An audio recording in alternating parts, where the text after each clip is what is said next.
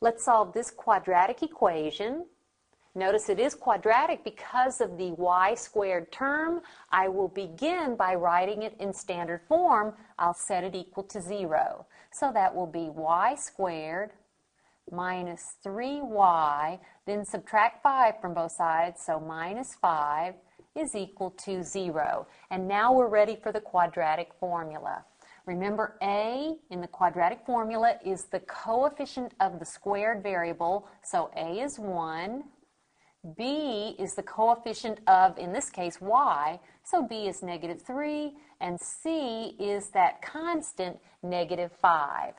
So y is equal to, by the quadratic formula, negative b plus or minus the square root of b squared minus 4ac all over 2a. And now let's put in our replacement values.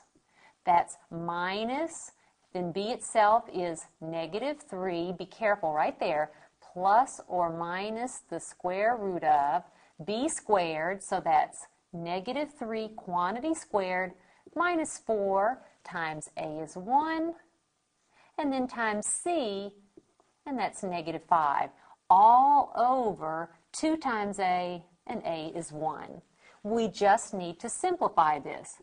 This is the opposite of negative 3, which is 3 plus or minus the square root of, this is 9, and then because a negative times a negative is a positive, this is 9 plus 20, and 9 plus 20 is 29, all over 2 times 1, or 2. Now, is there any simplifying that can be done? The answer is no, because 29 is prime. There's no simplifying with the radical, and here are my two solutions for our original quadratic equation.